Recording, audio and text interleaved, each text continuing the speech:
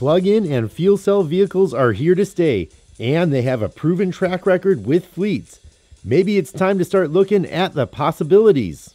The plug-in vehicle and fuel cell vehicle market is really taking off right now, and for those fleets who haven't started looking at these technologies, that they really should start looking and forget some of the myths or the bad things you may have heard about them in the past.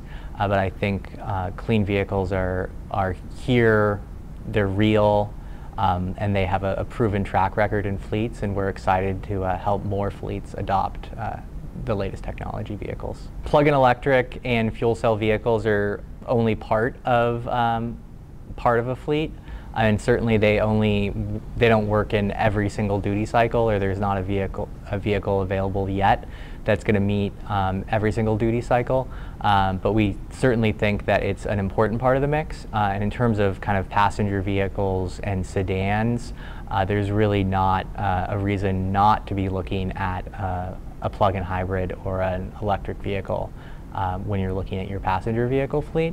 And we certainly expect that electrified vehicles will play a bigger role in other duty cycles and weight classes, but we think natural gas and propane and biofuels all have an important role to play in the cleaner energy future that we're looking for.